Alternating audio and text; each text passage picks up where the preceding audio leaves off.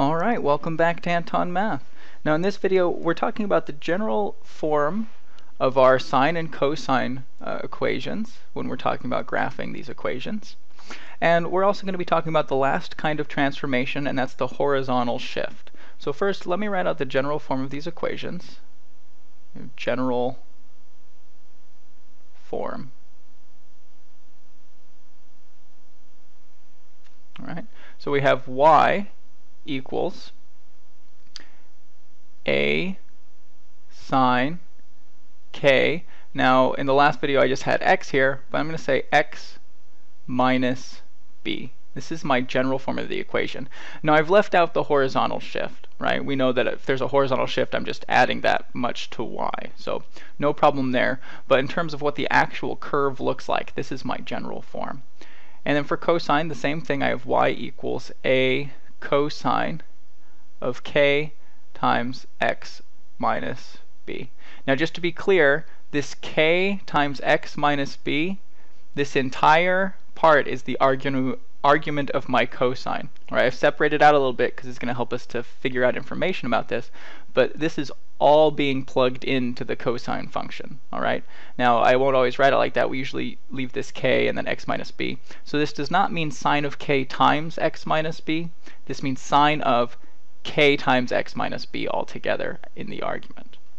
Okay, now this is my general form. We've already talked about a couple of things. We know that a, this determines my amplitude of the function.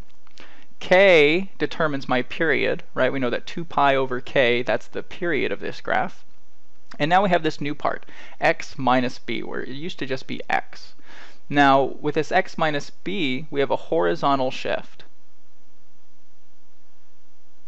Horizontal shift of b.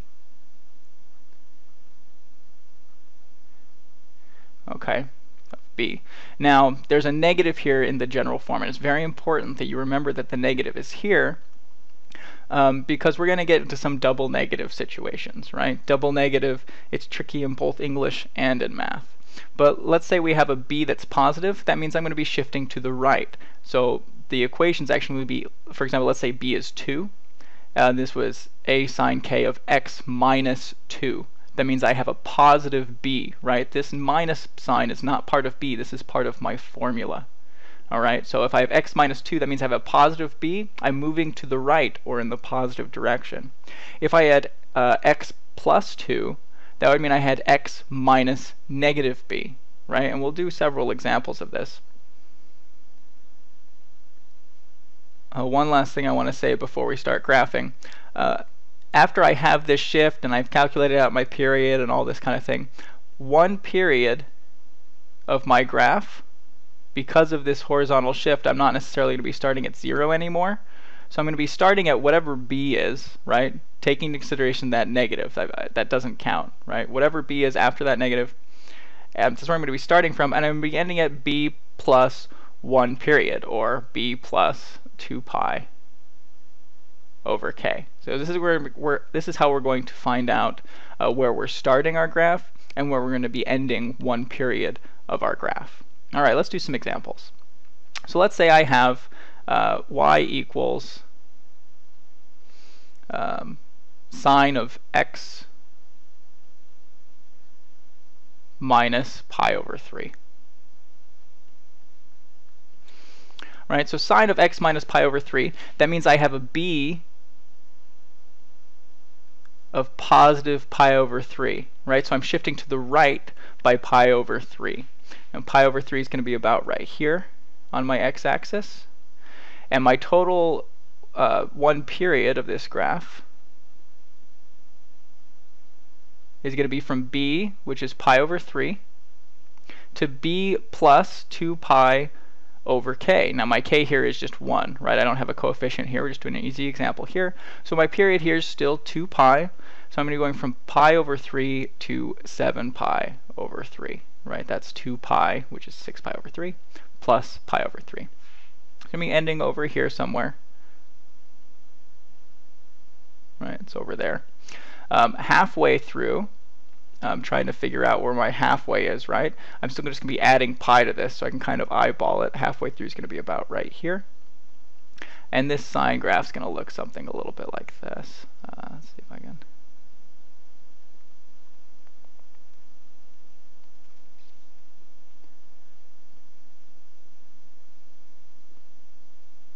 Right, I've shifted to the right by pi over 3 because pi over 3 is my b. Now let's go the other way. Let's say I have a y equals sine of x plus pi over 6. And this is where a lot of people make mistakes. Say x plus pi over 6, well that means I'm going to the right by pi over 6 because b is positive. No, that's not true. Remember, we need to incorporate that negative. That negative is a part of our general formula. So this is actually y equals sine of x minus, this minus being my formula minus, and then my b is actually negative pi over 6, isn't it? See that? So I'm shifting to the left by pi over 6 here. And pi over 6 is pretty small. It's going to be around right here. Right, so I'm going to be ending just pi over 6 to the left of 2 pi. Right, my total period is negative pi over 6 to b plus my period. My period's 2 pi, so I'm really looking at 2 pi minus pi over 6. 2 pi is 12 pi over 6. This is 11 pi over 6, isn't it? Okay, and halfway through is just going to be pi over 6 to the left of pi as well. And we can draw this out.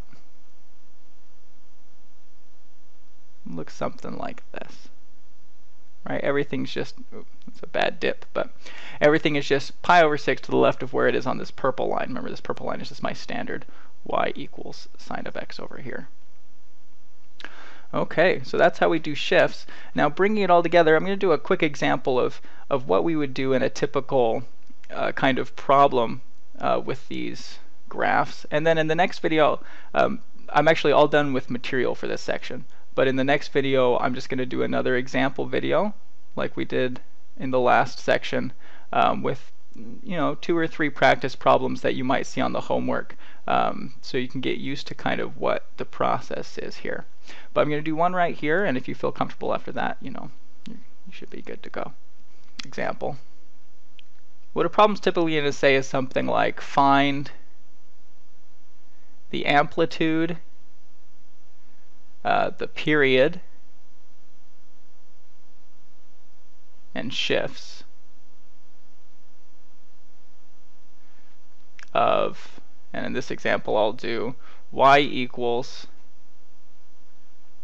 3 sine of 2 times the quantity x minus pi over 4. Okay, I'm going to find the amplitude, period, and shifts of this function, y equals 3 sine of 2 times x minus pi over 4. So let's document some of that down here. My amplitude, we know that this is the absolute value of a. Now looking up here, my general form, a is this coefficient in front of the trig function, right? So my amplitude here is the absolute value of 3, which is just 3. Right, so we're done with the first part. Amplitude is 3. I need to find my period. Now I know that my period is 2 pi over k. And here, looking at my general form, right, my k is this 2 out here in front of the x, isn't it? So this is going to be 2 pi over 2. We get cancellation. So that's just pi. So I have a total period of pi. Now, finally, my shifts, I have x minus pi over 4, so that means my b is equal to a positive pi over 4. So I'm shifting to the right. Right, I'm shifting to the right by pi over 4, aren't I? So I'm going to be starting from pi over 4, which is about right here. And as we discussed up here, we have a horizontal if we have a horizontal shift of b, one period that I'm going to be graphing on is going to be from b, which is pi over 4, to b plus 2 pi over k, or b plus my period. Now we already found my period here to be pi. Pi is the same as 4 pi over 4, so I'm going to be ending at 5 pi over 4. This is one period of my graph. So here's pi over 4. Over here, after adding 1 pi, this is 5 pi over 4. Right, halfway between these two, that's going to be just adding pi over 2 to this pi over 4. Right, that's 3 pi over 4. It's about right here. And I'm still, my amplitude is 3, so I'm still need to take that into consideration, right? An amplitude of 3 means that I'm going to be maxing out and bottoming out a total distance of 3 from my horizontal center, right? So up here at pi over 2, which is 1/4 of my period, right? We know that's where sine caps out. I'm going to be going all the way up here to 3, right? Because that's what my amplitude says. I have an amplitude of 3. And here at pi, that's 3/4 of the way through my graph. That's where we bottom out. And we're not going to see it. Actually, I should have drawn this a little bit better. That's going to be way down here, right? So I'll go down and then kind of come back up. And the next section, when we do some examples, my graph will be a little bit more malleable. So I'm going to go all the way up here, cap out at 3, come all the way back down. All the way down at pi, I'm bottoming out at -3, just beyond where my graph goes here. And I'm coming back up here. So this is one period of my function, or of my equation, y equals 3 sine 2 times x minus pi over 4. Okay, it looks a little bit messy, but this is what it looks like. And we can see finding the amplitude period, the shifts, all these things.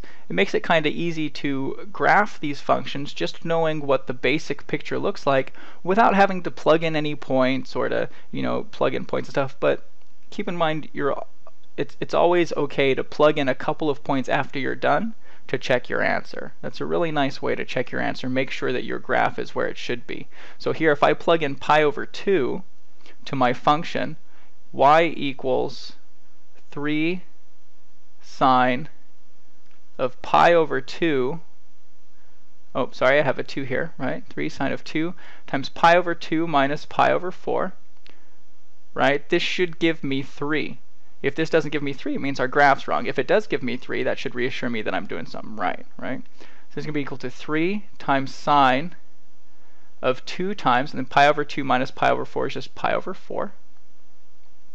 So that's equal to 3 times sine. 2 times pi over 4 is pi over 2. We know that sine of pi over 2 is equal to 1, isn't it? So it's equal to 3 times 1, or just 3. So we're good, right? We've just kind of confirmed, we haven't confirmed the whole graph, but that should make us feel a little bit reassured. We've checked our answer. We know that we're topping out at the right place, so everything looks to be in line. Alright, now in the next video we'll do some more examples like this, and we'll see you there.